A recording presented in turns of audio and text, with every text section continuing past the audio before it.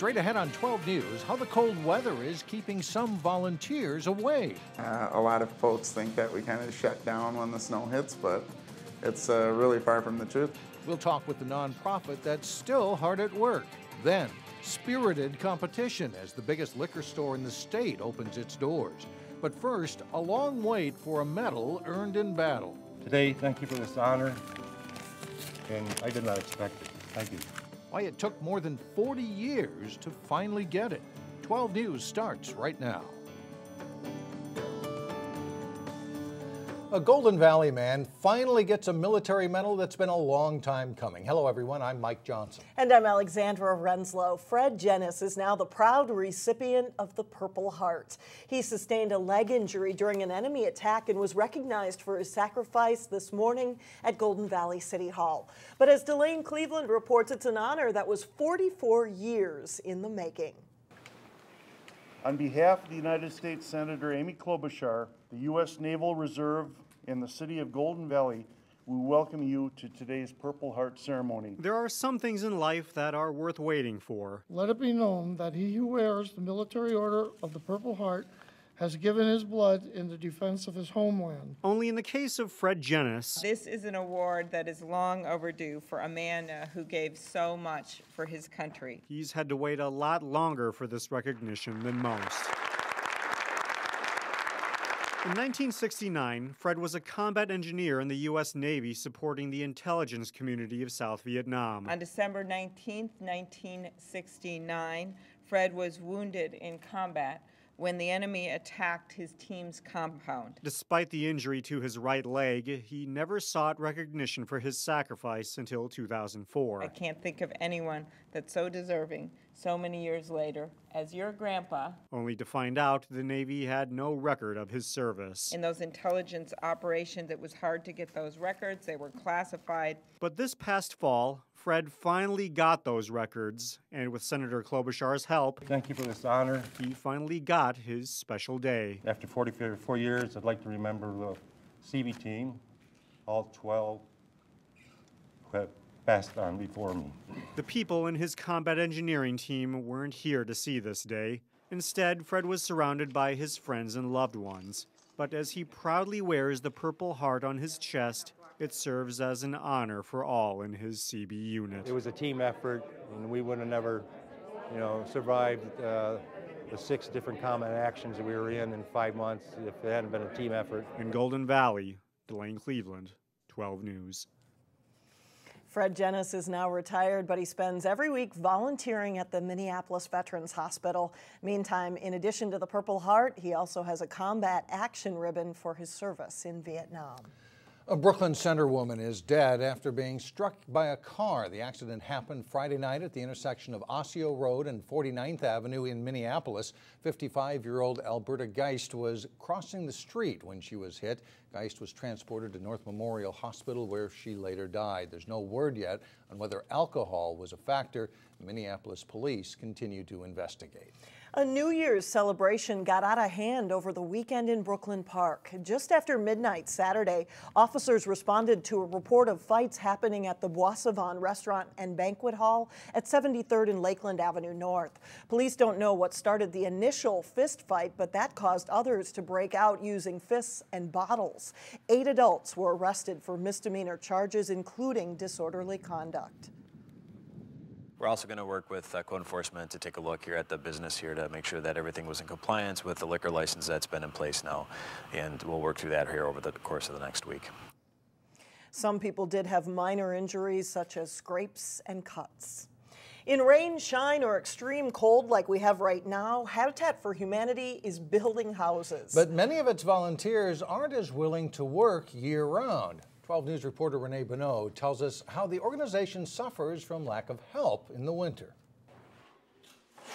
About 6 years ago, Esther Fabes never dreamed she'd be working on a home construction site. When I started, I had never done anything other than, dust and clean my own house. Now she's at one each week. She and other volunteers with the Jewish Community Relations Council help at Habitat for Humanity sites throughout the metro every Friday. I wanted to do something to give back to the community, and I like being active as I age, so I decided that it was perhaps something that I could do. Twin Cities Habitat relies on regular volunteers like Faves to keep work moving during the slow months. A lot of folks think that we kind of shut down when the snow hits, but it's really far from the truth. We're still working full-time all year long. Twin Cities Habitat knows how cold Minnesota winters get. That's why they try to schedule builds so that by the time it does get cold, most of the work is inside. And there's plenty of work to do with less help to get it done. Mostly in the summer times, the work camps, we've got those big groups every day, all summer long. Once we hit the winter, we just normally have 1 or 2 groups a week.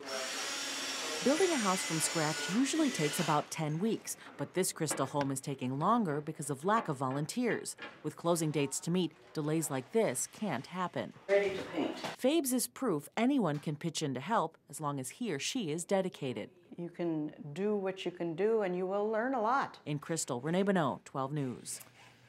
Again, you don't need construction experience to volunteer for Habitat for Humanity. To sign up to help, you can go to tchabitat.org.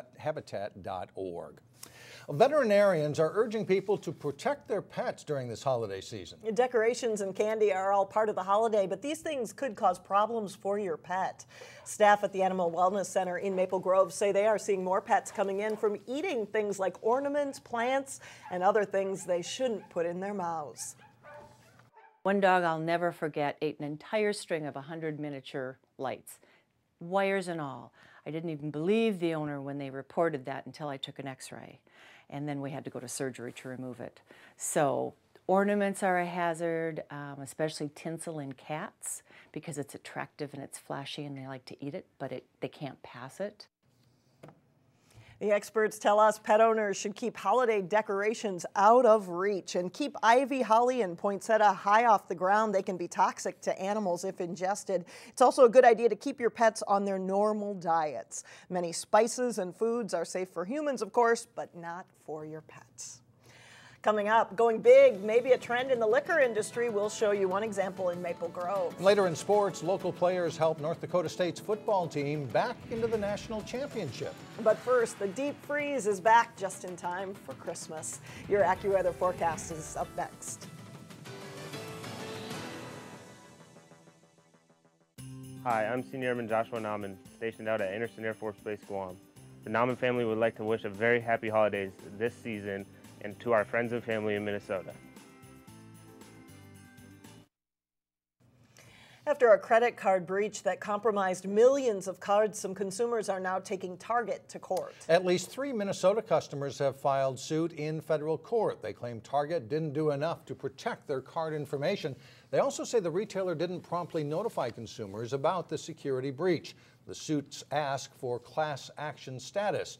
The breach that exposed the credit and debit card information of as many as 40 million customers is still under investigation by federal authorities.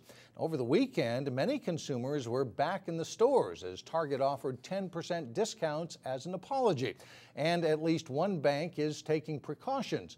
JP Morgan Chase has placed new limits on customers who use their cards at Target between November 27th and December 15th. Those customers are limited to $100 a day in cash withdrawals and $300 a day in purchases.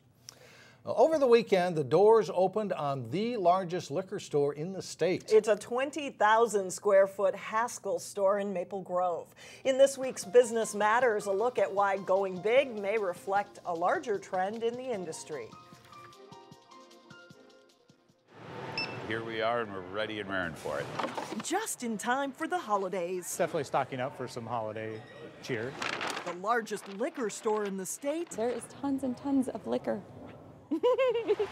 Is open for business. I think you'd have to go to Chicago to find a footprint bigger than this 20,000 square foot store. For John Farrell Jr. and his sons, their latest Haskell's, open in the Grove, is store number 13 in the metro, but it's more than double the size of the others. This is a totally new formula for us, definitely a lot more square footage than all of our normal stores. Pop the cork, because 20,000 square feet will get you a wine wall with more than 15,000 bottles and room for wine tastings and classes. There's also a walk-through beer cooler. From my perspective, I would say more variety is better. You can see so many different brands. Haskell's president Ted Farrell says the explosion in craft beers and craft spirits helped drive their decision to go big. You're just seeing the whole liquor industry expand, and so your store has to expand to kind of keep up with that because there's so many offerings. More space to carry more labels and more bottles for those looking to stock up for this special occasion. You need Bailey's for your coffee on Christmas morning and just some Christmas wine. And the next one. Definitely we had to get open for the holidays.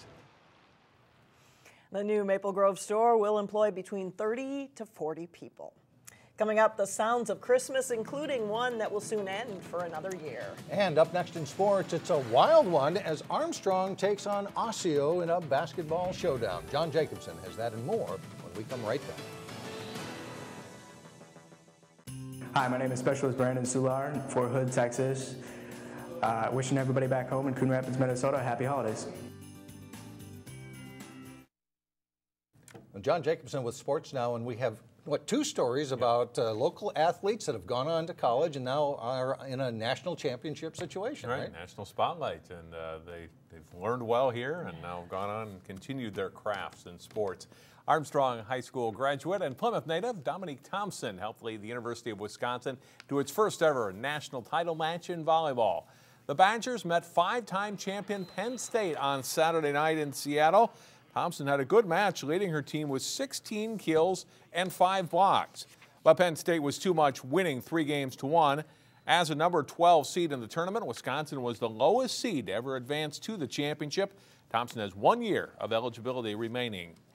The North Dakota State University football team marched into the FCS national title game by clobbering the University of New Hampshire on Friday. Totino Grace graduate John Crockett rushed for 195 yards, including the 71-yard sprint to the 7-yard line on the Bison's first play from scrimmage in the second half. Wayzata High School grad Grant Olson is a senior linebacker for NDSU, but he's been out since October with a knee injury. He's given a nice send-off by teammates and coaches, though, in the fourth quarter. The Bison will play for their third straight national championship on January 4th against Towson State. The game is in Frisco, Texas. A preseason #1 team, the Wayzata Trojans hockey squad, had dropped 3 of its first 8 games. Boys met Maple Grove for a second time this season as they hosted the Crimson Saturday afternoon. Up 1-0 in the second period, the Crimson will add another. Joe Norenberg with a long pass onto the stick of Dane Abernathy, who scores on the breakaway. Maple Grove leads it 2-0. Wayzata gets on the board here. Billy Duma puts the puck out front. Mark Senden shoots and scores for the Trojans, and it's 2-1. The Crimson, though, go back ahead by 2 goals. Sam Valerius with the rush goes behind the net, and his pass out to Evan Augustine. He taps it in for a goal. It's 3-1 Grove after 2.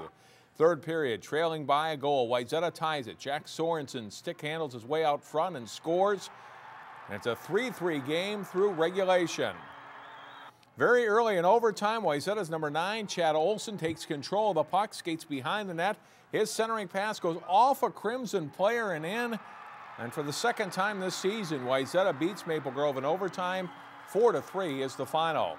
Also in boys hockey, Como Park visiting Cooper. A great rush by Cooper sophomore Trey Rooney. He fires the wrist shot home, and the Hawks grab the lead about 6 minutes in. Como answers with a great deflection goal. Tor Will converts Zach Lee's pass, and it's a 1-1 game. Cooper's Keegan Houston is busy early. He makes 19 saves in the first period to keep it even. Second period, Bronson McLeod shoots for Cooper, and it deflects off of Riley Cass. Cass gets credit for the goal, and it's a 2-1 game. Houston holds off a Cougars flurry after that goal as Como tries to tie it up. And then Cooper gets a 5-minute power play, and Nathan Linderholm blocks a dump-in attempt and heads the other way and scores on a wrist shot. It's Cooper up 2-1 after 2. After a Cougars goal, Rooney gets his second of the night, and Cooper wins for the second time this season. 4-2 Hawks is the final. Armstrong had not defeated Osseo in boys basketball since the 2007 Section 5 final. The Falcons look to end their 6-game skid against the Orioles. First half of this one, and the Falcons get the ball left side to Evan Nolan, who hits a 3-pointer, 22 points in the game for the junior. Wheeler Baker can also shoot the long ball. The Orioles senior knocks down a triple here. That gives Osseo a 9-point lead at 25-16. Nice entry pass by the Falcons. It gets into Sean Burns, who scores inside. Burns had a big game too. He nets 22. Late first half, it's Baker on the move. He takes the pass, drives and scores. Baker scores 41 points in the night, one short of the school record at Osseo. Second half, and Armstrong's Melvin Newbern drives, then dumps the pass to Nolan in the low post. He scores, and the Falcons fight their way back into the game, and they force overtime. Early in OT, Osseo's Jordan Dembley misses the three-pointer, but Ian Tyson gets the rebound and put back for 2 of his 21, and the Orioles are in the lead. But Armstrong stages the final rally of the game. Nolan breaks a 73-all tie with this catch-and-shoot three-pointer. Armstrong wins it over Osseo 84-79. The Falcons are now 6-1. Fun way for them to head into the holiday break on a victory they can enjoy for a few days. I'd say it. Thanks a lot, John. Still ahead, those bell ringers are about to go silent until next year. We'll take a look at how the Salvation Army bell ringing campaign is doing. We'll be right back. Hi, this is Staff Sergeant Robert Mazer, deployed in Kandahar, Afghanistan. I want to say Merry Christmas and Happy New Year to Donna Robinson, Golden Valley, Minnesota.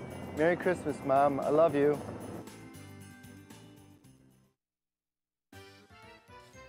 Well, Santa and his reindeer are getting in a little playtime before the big night. We found this holiday light display at 115 Lawn Terrace in Golden Valley. And there are lots of well-decorated yards in the Northwest Metro this year, despite the fact that winter seemed to come a little earlier than usual. Well, it was a good weekend for the Salvation Army's Red Kettles. The group raised nearly $500,000 in donations, but they're still hoping to bring in more dollars to meet their goal. We are looking for a lot more people to help us in donations. Even though it's cold outside, Bradley Scarborough says he doesn't mind standing outside ringing the bell. This is his first time volunteering, and he says he'll gladly brave the cold to help others. It's kind of hard. I got heat warmers in my shoes and my gloves, so I should be cool.